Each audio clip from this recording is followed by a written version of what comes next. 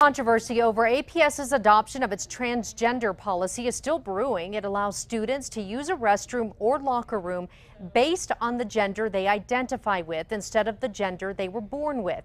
At tonight's school board meeting, some parents say they're upset with how APS quietly implemented the policy last month. Others were there to support it. An implementation was enacted.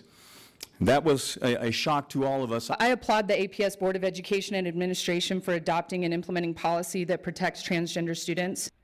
Because this rule change is a directive, it was the superintendent's decision. School board members did not get to vote on the issue. Board members say they're working to clear up confusion among parents, and training on the rule has already begun.